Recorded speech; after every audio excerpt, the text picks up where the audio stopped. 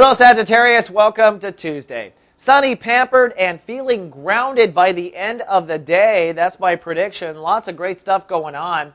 Starts with the sun, ruled by Venus, so I predict a healing for Sagittariuses when it comes to a weed in your soul garden. Some deep issue.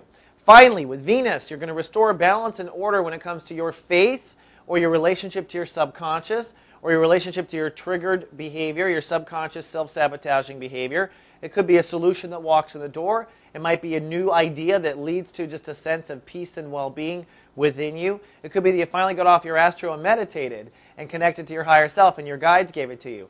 But with that sun trining the moon and Uranus and the moon and Jupiter today in Pisces, I argue it will lead to an innovative, grounded feeling, a new feeling of feeling well taken care of feeling nurtured, of feeling solid, of not feeling like your life, it could tumble over at any second. That is the innovative feeling. And this feeling, which I do believe you'll have by the end of the day, this emotional catch-up to a lot of spiritual work you've been doing, ketchup, not mustard, is going to go forward this weekend because Jupiter goes direct on Friday. So does Venus. So come this weekend and next week, we're going to see a major shift in what's going on in our world.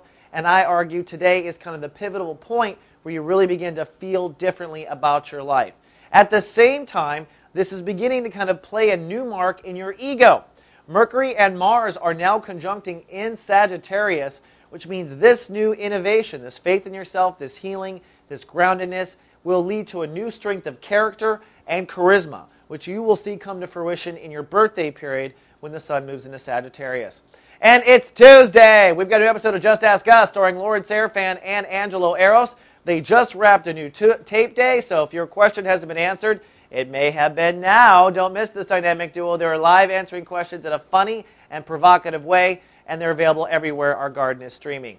All right, Sad, that's all I have for today. Tomorrow, you're going to feel playful. Until then, live, love, be. So